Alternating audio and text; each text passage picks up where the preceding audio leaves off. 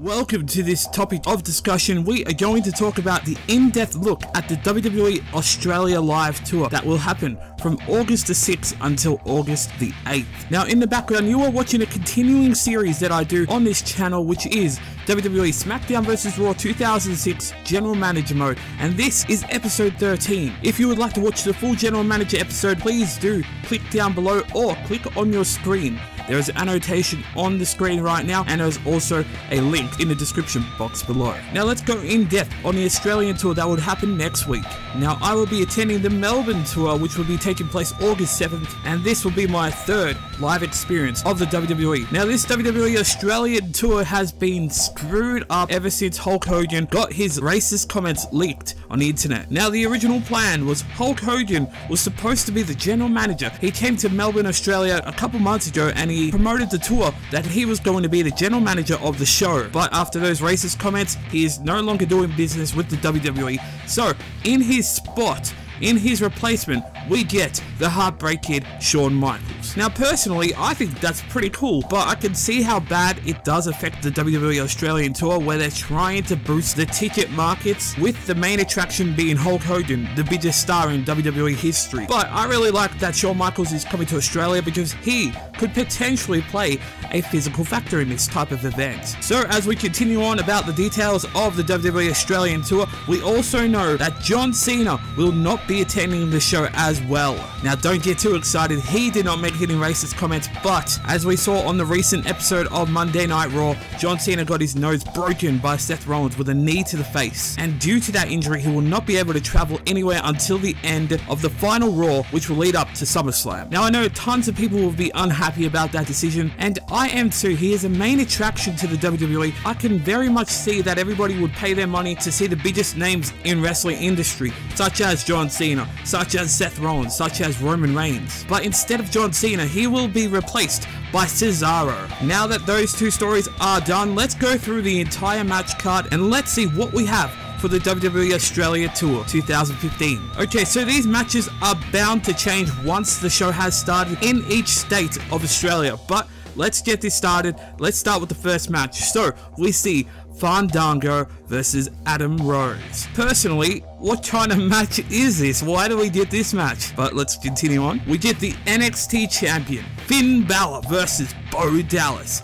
Now personally, this would be awesome. If I'm not wrong, this would be Finn Balor's first time in Australia wrestling in front of an Australian crowd, which would be awesome.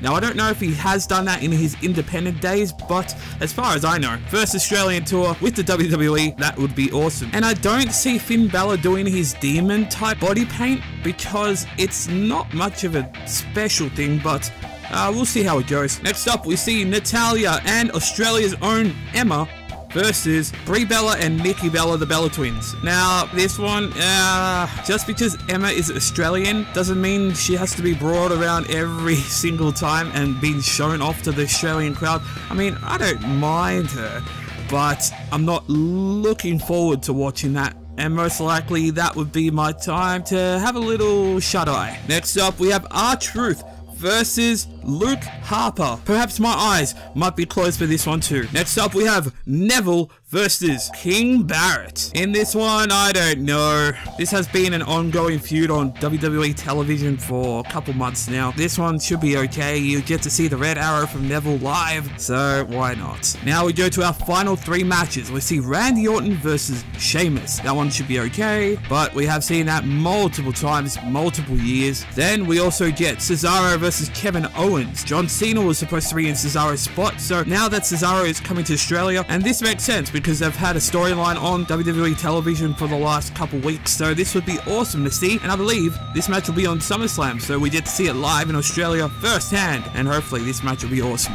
And the final match, which is for the WWE World Heavyweight Championship, it is Seth Rollins versus Dean Ambrose. And that match should be okay. I mean, they've always had a good chemistry with each other in every match, so this one should be cool as well. Now, most likely, one of the matches that will be occurring will have a street fight stipulation added to it. Now, all in all, I don't know about this card. This card is a little bit different. I'm not hating it, but I don't like it in a way. It's not what I'm expecting. I paid good money for this, and I'm not thinking that I'm getting my money's worth. Now I'm taking my two brothers, my father and my sister. My sister and my dad, it's their first time. My sister loves Roman Reigns. He's not on the card. I believe she also likes John Cena, but he's not on the card either. So it's gonna be different. Now this is my first time that I'll be going while drinking some alcohol beverages. So I should be having a good time no matter what. And hopefully it all goes smoothly. I'll be going by public transport, so yeah, you never know what's going to happen there.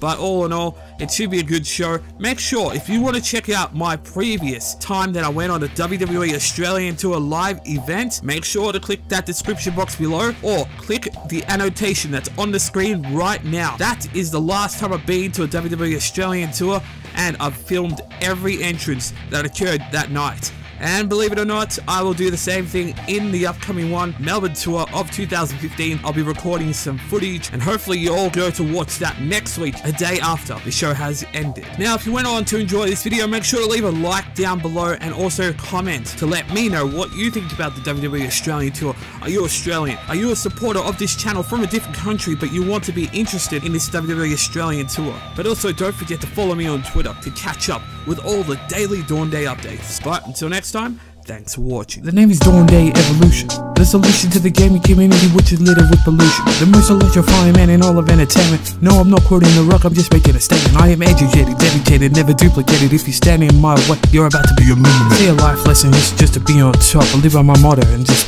to be all on.